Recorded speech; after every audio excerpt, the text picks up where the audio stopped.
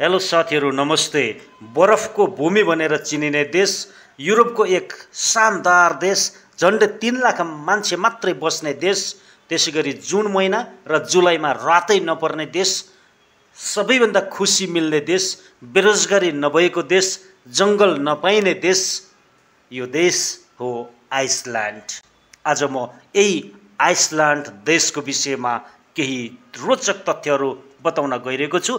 यति मात्रै होइन, यो देशमा कसरी जान सकिन्छ, के कामका लागि एप्लाई गर्न सकिन्छ, कहाँबाट एप्लाई गर्ने, साइटहरू के हुन्, तलब कति हुन्छ, डकुमेन्टहरू के लाग्छ, सम्पूर्ण जानकारी यो भिडियोमा समेट्न गइरहेको छु। प्लिज भिडियोलाई अहिलेदेखि नै लाइक गरिदिनुस्, त्यसैगरी सोशल मिडियामा पनि शेयर गरिदिनु होला। नमस्ते, प्रवास टिभीबाट बसन्त नेपाल बोल्दैछु। च्यानल पहिलोचोटि हेर्दै हुनुहुन्छ भने सब्स्क्राइब गरेर छेउमा रहेको बेल आइकनलाई पनि प्रेस गर्न नभुल्नु होला। यी र यस्ता विषयवस्तुमा हामी निरन्तर भिडियो बनाउँदै आइरहेका छौँ। गाइज, आइसल्यान्ड देशको विषयमा बोल्नुभन्दा अगाडि वैदेशिक रोजगारको लागि यानि कि कुनै पनि देशको लागि सिभी कभर लेटर बनाउन चाहनुहुन्छ भने यो नम्बरमा सम्पर्क राख्नुहोला। युरोपा सिभी बन्छ, क्यानेडियन फर्मेटको सिभी पनि बन्छ, कभर लेटर पनि बन्छ, त्यसैगरी एप्लाई सपोर्ट पनि हुन्छ हामीबाट। गाइज है, यो हाम्रो इमेल आइडी, यो हाम्रो वाट्सएप नम्बर जुन स्क्रिनमा देखिरहनु भएको छ, यसमा सम्पर्क राख्न सक्नुहुनेछ। गाइज, रिपब्लिक अफ आइसल्यान्ड यो देशको अफिसियल नाम हो।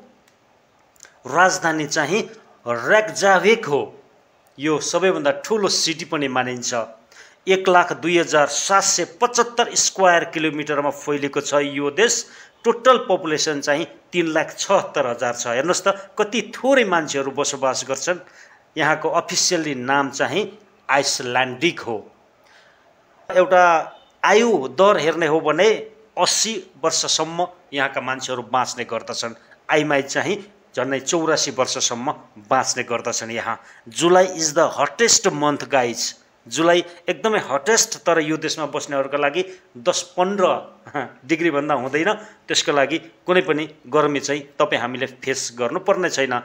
जनवरी in island will greet you with the ice covered mountains and lots of snow guys है। जनवरीमा चाहिँ भुइँभरि तपाईँको पुरै हिउँले कभर हुन्छ यो देशमा है। जनवरीमा एकदमै कोल्डेस्ट मन्थ पनि हो यो। जनवरी is the coldest month guys. एकदमै चिसो हुन्छ। चिसो भन्नाले टु मच, पुरै हिउँ चाहिँ बरफले जम्छ भनिसकेपछि यहाँ चाहिँ -20-25 डिग्रीसम्म टेम्परेचर हुने गर्दछ। करेन्सीलाई चाहिँ आइएसके भनिन्छ, आइसल्यान्डिक कोर्ना भनिन्छ।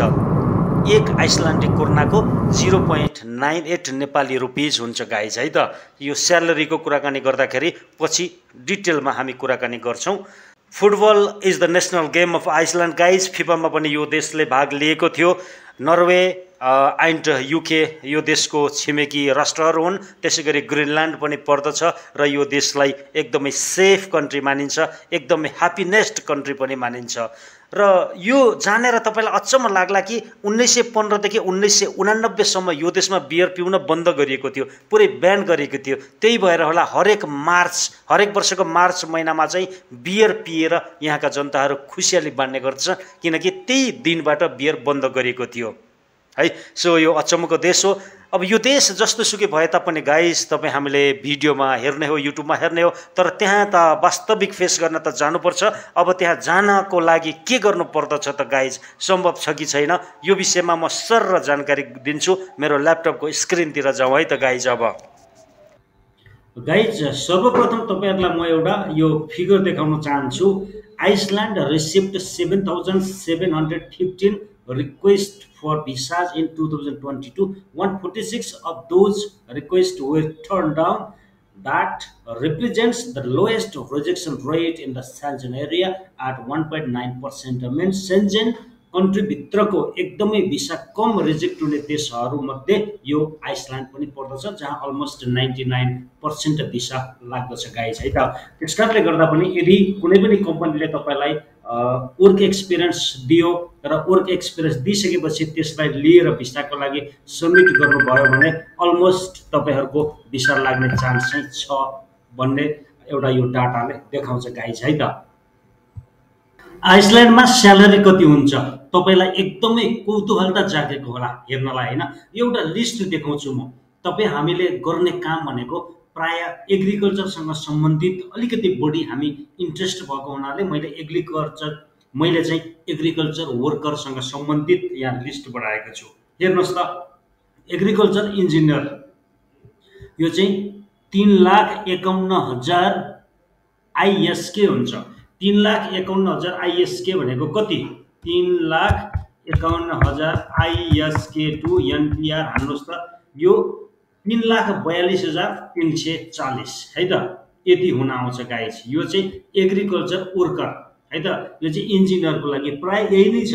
एग्रिकल्चरसँग सम्बन्धित स्पेसलिस्ट हुनुहुन्छ भने त्यही हो, सेम हैन।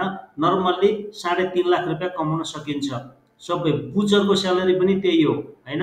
एनिमल केयर वर्कर सिमोरमा जाने, अब एनिमल केयर वर्करले गर्ने कामहरू के हुन् आइसल्यान्डमा त्यो एउटा लिस्ट पाउन सक्नुहुन्छ।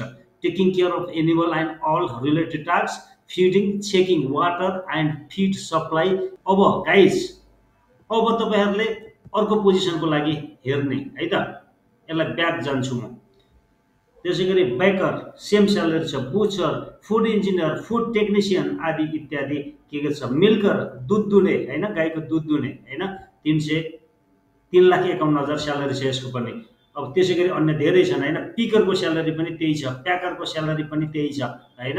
अब यो जबहरु एप्लाई गर्ने भनेपछि बेसिक स्यालेरी तपाईलाई एउटा आइडिया मिल्यो होला। 3,42,340 रुपैयाँ यानिकि महिनाको 2-3 लाख रुपैयाँ मजाले कमाउन सकिने देश हो आइसल्यान्ड। मजाले एप्लाई गर्न सक्नुहुन्छ गाइस। तर अब त्यो भाग्यमा हुनु पर्यो, कुनै स्पोन्सर पाउनु पर्यो, एकदमै फोकस भएर लाग्नु पर्यो। प्रोफेसनल सिभी र कभर लेटर अट्याच गरेर एचआर म्यानेजरलाई मेल ल्याउनुहोस् गाइस। डकुमेन्टको लागि मलाई यो नम्बरमा सम्पर्क राख्नु होला। के कामका लागि तपाईँ हामीले एप्लाई गर्न सक्छौँ त आइसल्यान्डमा है। धेरै तपाईहरुसँग प्रोपर ट्रेनिङहरु हुनुपर्छ, प्रोपर एक्सपिरियन्स हुनुपर्छ। विदाउट एक्सपिरियन्स आइसल्यान्डमा तपाईँ हामीले एप्लाई गर्न सक्दैनौँ। यो एउटा एकदमै क्लियर कुरा गाइस है। जो पाए त्यसले एप्लाई गर्न सक्छन् भन्ने होइन। इङ्ग्लिस एकदमै राम्रो चाहिन्छ, एक्सपिरियन्स चाहिन्छ, त्यस्ता व्यक्तिहरूले कुनै पनि कामका लागि एप्लाई गर्न सक्छन्। के कामहरू अवेलेबल छन्? एग्रिकल्चरसँग सम्बन्धित कामहरूमा बढी प्राथमिकता छ हैन। तपाईँ हाम्रो एक्सपिरियन्स पनि चाहिँ एग्रिकल्चरमा भएको हुँदाखेरि विशेष गरी डेरी फार्म वर्करको लागि तपाईहरुले फोकस गरेर एप्लाई गर्नु होला। त्यसैगरी पोल्ट्री फार्मका लागि पनि बढी फोकस गर्नु होला हैन। त्यसैगरी अन्य विभिन्न तपाईँ यो टेक्निशियन हुनुहुन्छ, एग्रिकल्चर टेक्निशियन हुनुहुन्छ भने झन् राम्रो तपाईहरुलाई हैन। त्यसैगरी ट्र्याक्टर ड्राइभिङ तपाईसँग छ भने इट्स ओके, तपाईले मजाले एप्लाई गर्न सक्नुहुन्छ हैन। अब मेन डिमान्डिङ जबहरु यही नै हुन् गाइस हैन।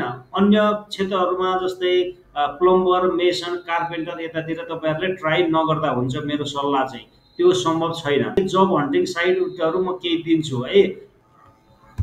जब हन्टिङ साइट आइसल्यान्ड लिस्ट। अब यो लिस्टहरु म तपाईहरुलाई सर दिन्छु। जब हन्टिङ वर्क इन आइसल्यान्ड भन्छ हैन। अब के छन् त यसमा हेर्नुस् त, एउटा यहाँ सबै होला नि। जब हन्टिङ भनौँ यहाँ हैन, यो सबै साइटहरु हुन्। अल्फ्राइट, एचएच, जब आइएस, यो भयो हैन। यो चाहिँ क्यापिटलको नाम हो, राक्जाभिक सिटी हैन। यो पनि अर्को छ। यो सबै तपाईलाई म यहाँ हाल्दिन्छु, यो कपी गरेर यहाँ हाल्दिन्छु हैन। यो सबै जब हन्टिङ साइट हुन् है। रिक्रुटमेन्ट एजेन्सीहरु पनि यो हुन्। हेर्नुस्, यो सबै लिंक म तल हाल्दिन्छु, यहाँ क्लिक गर्नु होला गाइस है। एकचोटी म यसलाई तपाईलाई कपी गरेर पनि देखाउँछु। यहाँबाट तपाईले जब सर्च गर्ने हो। अब हेर्नुस् त है, पस्नुस् है एकचोटी। साथीहरु भिडियोलाई लाइक गरिदिनु होला, सोशल मिडियामा शेयर गरिदिनु होला। यो सबै जब हन्टिङ साइटहरु हुन्। देख्नुभयो गाइस। अपज गरिकन हेर्ने, खोज्ने, त्यहाँ भित्र जाने, सीवी बनाउने, कभर लेटर बनाउने र अट्याच गर्ने, झ्याम्की झ्याम एप्लाई गर्ने। दिनमा आधी घण्टा टाइम दिने गाइस हैन। कहीँ कतैबाट भयो भने भयो, तर एउटा पोजिसनमा फोकस गर्नुस्। डेरी फार्म वर्कर हैन, यसको लागि फोकस गर्नु होला। अथवा सिजनल वर्कर पनि कहिलेकाहीँ त्यहाँ हुन्छ। फार्म वर्करमा पनि तपाईहरुले ट्राई गर्नु पर्ने हुन्छ। तर इंग्लिश चाहिँ राम्रो चाहियो है साथीहरु। यानी इंग्लिश 0 छ भने तपाईले स्टार्टै नगर्नुस्, ट्राई नै नगर्नुस्, त्यो फेल खान्छ है गाइस। सो यो साइटबाट एप्लाई गरेर तपाईको कतै सक्सेस भयो र बीचमा केही समस्या आयो भने तपाईले मलाई इमेल गर्नु होला। सब यहाँ अब भिसा एप्लिकेसन फर्म चाहियो, पासपोर्ट चाहियो, फोटो चाहियो हैन। त्यसपछि भिसा फी तिरेको बिल चाहियो तपाईलाई, प्रुफ अफ एकोमोडेसन चाहियो, proof of legal residence in the country from which you are applying, नेपालको नागरिकता. Later that explains that your purpose of the travel is gaining employment, purpose of travel should be there हैन. यिनै कुराहरू हुन्. त्यसै गरी birth certificate चाहिन्छ, original work permit चाहिन्छ. यो सबैलाई लिएर गएर भिएबएस छाया कम्प्लेक्समा सबमिट गर्ने, अथवा त्यहाँबाट भएन भने दिल्ली एम्बेसीमा डाइरेक्ट बुक गर्ने हो टाइम, र भिसा लागेको खण्डमा तपाईँ हामी जाने हो गाइज है. समग्रमा आइसल्यान्डको विषयमा मैले रिसर्च गरेर केही भिडियोहरू बनाएँ. आज यो भिडियो कम्प्लिट छैन, अझै म मजाले तपाईँको अब पिआर कसरी पाइन्छ आइसल्यान्डमा हैन, यहाँभन्दा अगाडि नेपाली कोही पुगेका छन् कि छैनन्, छन् भने तिनीहरूसँग चाहिँ अब के कसरी तिनीहरू पुगे, यदि गएका छन् भने के कसरी पुगे, तिनीहरू के भन्छन्, उनीहरूको अन्तर्वार्ता पनि म ल्याउने कोसिस गर्छु गाइज. यतिन्जेलसम्म मेरो भिडियो हेरिदिनु भयो, यहाँलाई धेरै धेरै धन्यवाद. Keep watching, keep loving, keep supporting my YouTube channel. And if you are watching, please make sure you guys subscribe my channel and hit the बेल आइकन. यो मेरो फेसबुक आइडी गाइज है, यो मेरो फेसबुक आइडी हो. तपाईँले रिक्वेस्ट पठाउन सक्नुहुन्छ, त्यति म्यासेज चाहिँ नगरिदिनु होला. तैपनि इन्ट्रेस्ट हुनुहुन्छ भने, फेसबुकमा पनि जोडिन चाहनुहुन्छ भने यो मेरो फेसबुक आइडी है त गाइज. अनि त्यसै गरी मेरो टिकटक आइडी पनि छ है, टिकटक प्रवास टिभी टिकटक है, प्रवास टिभी टिकटक, प्रवास टिभी अफिसियल भन्ने छ. यो चाहिँ हो है मेरो दुईटा आइडी छ. एउटा आइडी जुन अहिले ब्लक भएको छ, यो मेरो चाहिँ प्रवास टिभी अफिसियल भनेको यो मेरो टिकटक आइडी हो गाइज. यसमा पनि तपाईँले फलो गरिदिनु होला. यहाँ पनि मैले इन्फर्मेसनहरू हालेको हुन्छु. सो तपाईँ टिकटकमा जोडिनुहोस्, फेसबुकमा जोडिनुहोस्, वाट्सएपमा जोडिनुहोस्. इमेल त मेरो prabashtv@gmail.com. फटाफटी फलो गर्ने गाइज यहाँ है त. मैले यो भर्खरै स्टार्ट गरे हो. जुन पहिलाको एउटा प्रवास टिभी भन्ने एउटा थियो, त्यो चाहिँ मेरो ब्यान्ड भयो, किनकि त्यो चाहिँ मैले बाहिर कन्ट्रीबाट खोलेको थिएँ. जुन मैले नेपालमा आएर लगइन गर्न जाँदा यो सकिनँ, र जहाँ चाहिँ मेरो झन्डै 7810 फलोवर हुनुहुन्थ्यो, त्यो आइडी यति बेला म खोल्न असक्षम छु. त्यो आइडी म अहिले खोल्न सक्दिनँ गाइज. त्यस कारणले गर्दा यो होइन, जुन यो प्रवास टिभी अफिसियल भन्ने छ, यो चाहिँ तपाईँहरूले यसमा फलो गरिदिनु होला है त गाइज. अन्य विभिन्न जानकारी चाहिएमा प्लिज तपाईँहरूले मलाई सम्पर्क राख्नुहोला. I am always with you. Thank you.